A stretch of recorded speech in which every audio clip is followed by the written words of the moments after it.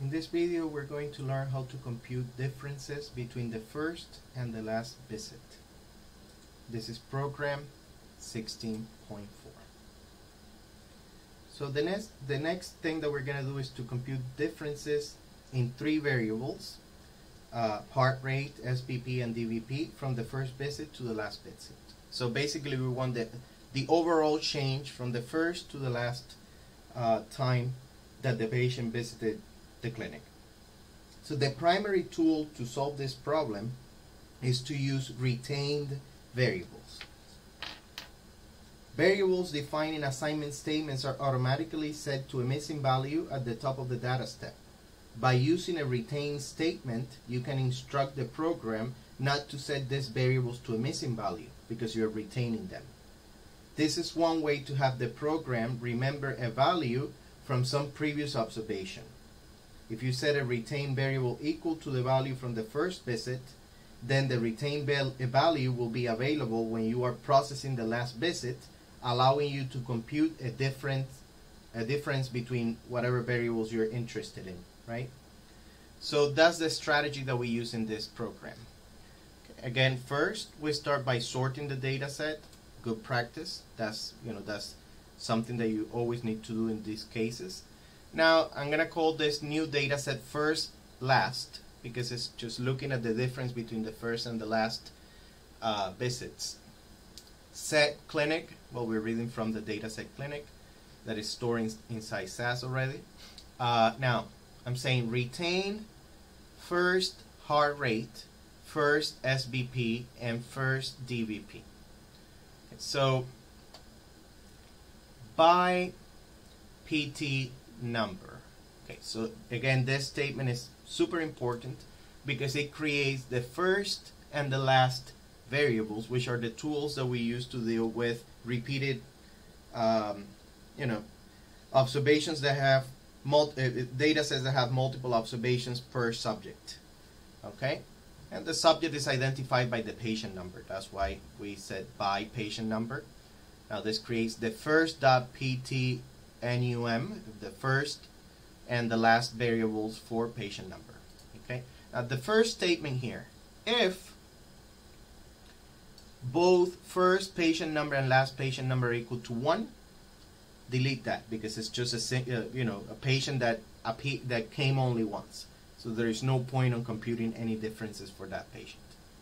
Now, if the first variable is equal to 1 for any of the patients, then do the following. Make first heart rate equal to heart rate. So basically we're storing the heart rate of the first time the patient shows up in the data set into the variable first heart rate, which we are retaining. Okay, so we're retaining the heart rate for the first visit. Now we also create the first SBP as the SBP for the first visit, okay, when first PT NUM is equal to 1, right? Same thing for the DVP for the first visit. End. So this part here will assign the heart rate, SBP, and DVP values for the first visit to first heart rate, first SBP, first DVP, which we are retaining. We're saving those values for later, so we can find the difference between the first and the last. Okay. Now, another if statement. If last PT NUM, then do, meaning if the last variable for a particular observation is equal to 1, meaning that is the last visit for a certain patient, then do the following. Compute difference at HR as the heart rate minus first heart rate. So the heart rate for this, which is the heart rate in the last visit, minus the already stored first heart rate that we retained, okay? Which is basically the heart rate in the first visit. Same thing for SBP and DVP. This will give you the difference in heart rate between the first and the last visit difference in SBP between the first and the last visit, and difference in DVP between the first and the last difference. And then we output these variables, okay, the differences. And then run it, and then print it, and we're using PT NUM as the ID. We did that in the previous programs, I just didn't mention it, but that's something that we commonly do. And then run. Okay, so what do we have here? Well, for patient 1, so this is the date of the last visit.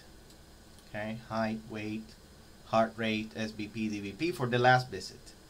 Now, first heart rate, that's the retained value from, you know, when the first variable was equal to 1, right, when it was true.